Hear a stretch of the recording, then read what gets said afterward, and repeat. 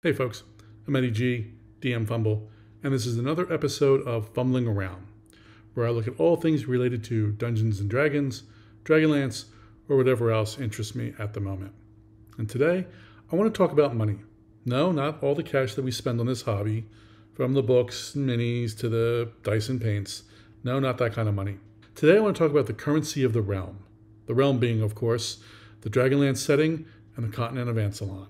It's important to remember that Dragonlance was only the second setting created for the D&D game, after Greyhawk. Now, you might argue Blackmoor, but eventually Blackmoor just gets merged with Greyhawk. So Dragonlance is the second one specifically stated to be its own setting. When the designers were creating the setting, they wanted to do some things different. And as I mentioned in a previous recording, and there's a link somewhere up here, they changed a lot of the creatures. And that video shows you what creatures are specific to Dragonlance and what general purpose creatures or common creatures are not found in the Dragonlance setting. The monetary system was another way the world of Krynn was set apart from Greyhawk. Now let's look at the Dragonlance currency through the various editions.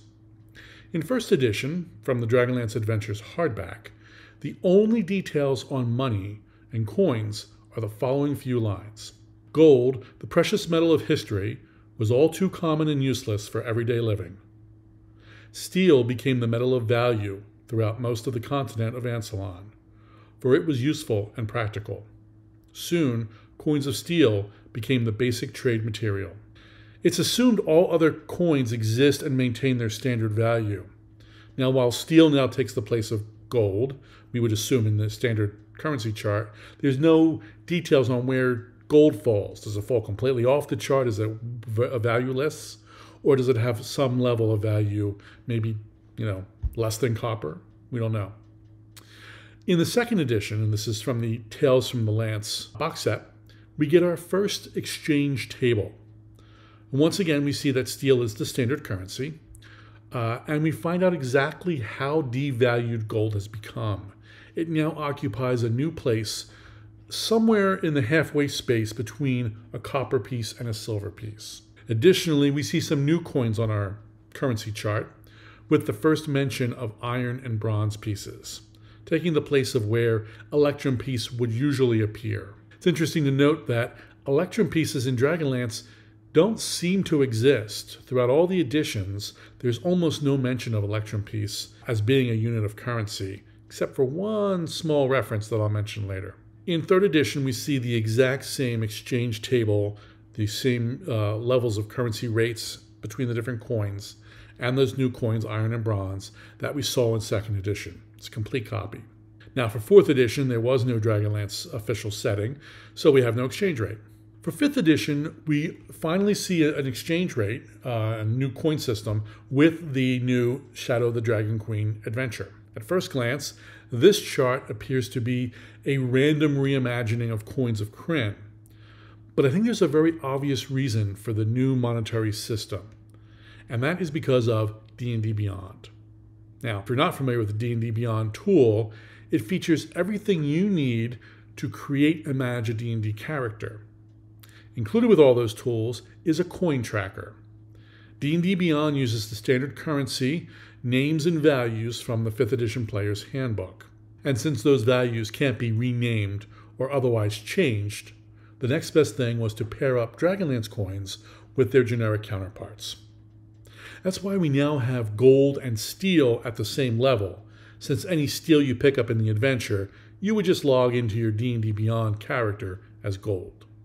Same thing goes for bronze and silver on this chart. Now what's interesting, and again it goes back to this whole problem with electrum, is that they could have easily put bronze in the place of electrum, as they did in previous editions, with bronze and iron, which isn't even mentioned, occupying the space of two of those equal to one steel. I don't know why they didn't, and that would be interesting to find out. Now let's take a little detour into an obscure article about Krynn currency. This comes from the book More Leaves from the Inn of the Last Home. More Leaves is a book of crunchless details about Dragonlance.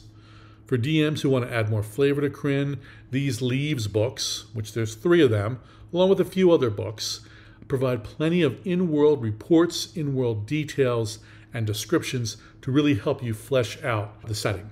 And I hope to actually do a video on all those books in a future video.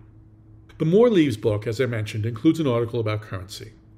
This article appears to be written by Harold Johnson and Steve Miller, who were TSR employees at the time, and they were working on the Dragonlance setting. In fact, I suspect this may have been part of the original manuscript for the Tales of the Lance box set that was cut out probably for space consideration.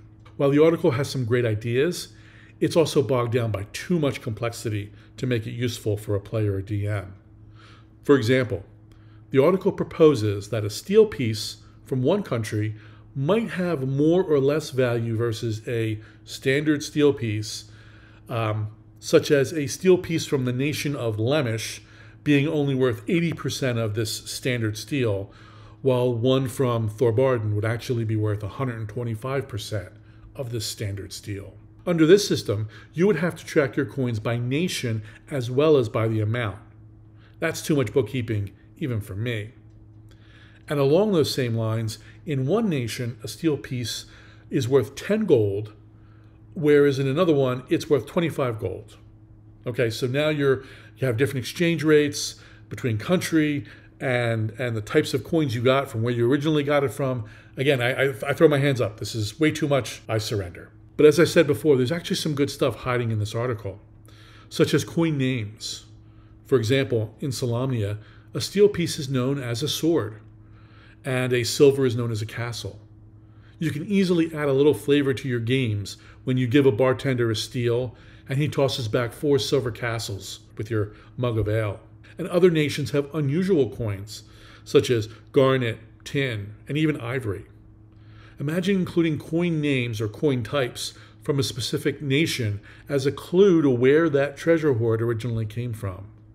Just a little more detail to help enhance the game and possibly lead to new and unusual adventures. Finally, I want to look at the currency table I set up for my personal 5e game. Now, this is before I had access to the Shadow of the Dragon Queen module, and of course it is no way official, but it is based on official sources. Basically, I took the player's handbook currency table and the Dragonlance 3.5 currency table and merged them up as best as I could. Then I changed the coin values based on what was in the 5e player's handbook. If you haven't noticed, in 5e everything is base 10. So 10 copper pieces equal 1 silver piece, 10 silver pieces equal 1 gold, and so forth. The only exception is, of course, is that 2 electrum pieces equal 1 gold. Since gold in the 3.5 Dragonlance setting was about halfway between silver and copper, I kept that same formula and I made 1 gold equal to 5 copper.